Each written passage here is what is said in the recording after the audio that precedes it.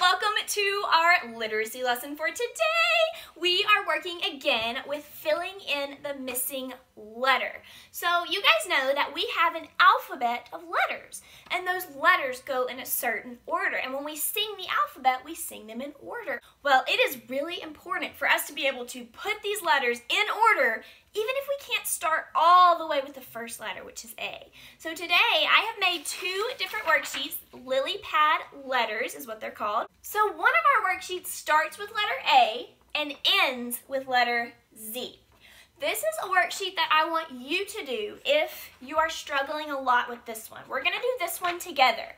But after we do this one together, if you're like, oh, that was a little bit too hard for me, I don't know, then you should go back and do this one, because this one is something that all of us should be able to do.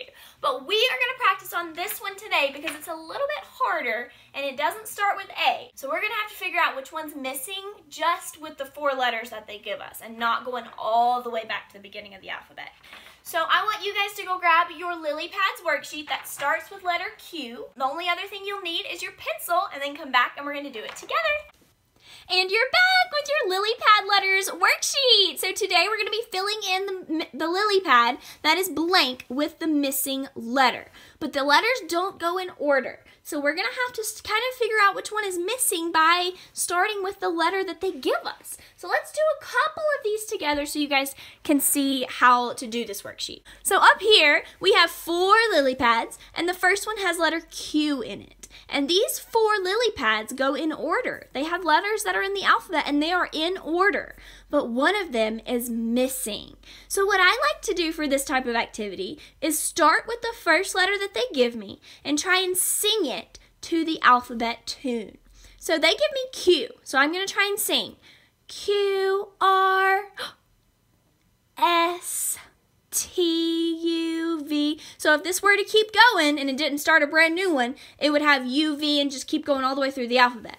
But it cut it off because it only wants us to look at these 4 letters and figure out which one was missing. So we discovered by singing it with the tune that it was Q, R, S. Letter S is missing. Letter S comes after letter R and before letter T. So I'm going to fill in my lily pad with the letter S.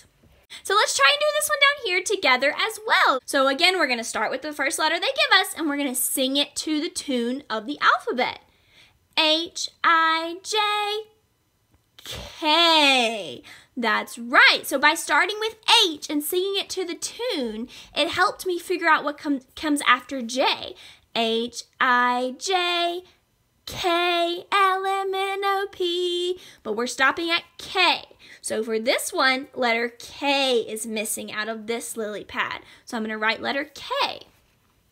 Let's go down here and do one more together, and then you guys can go finish this worksheet all by yourselves. All right, so let's sing this one out loud and see which one is missing. M, N, P. Oh, what goes right here?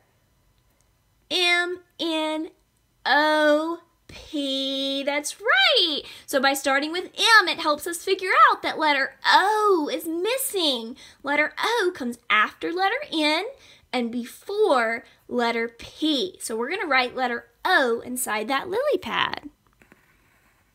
All right, my friends, so you guys go finish this worksheet all by yourselves and then respond to this video so that I can see how wonderful you are doing with filling in the missing letter.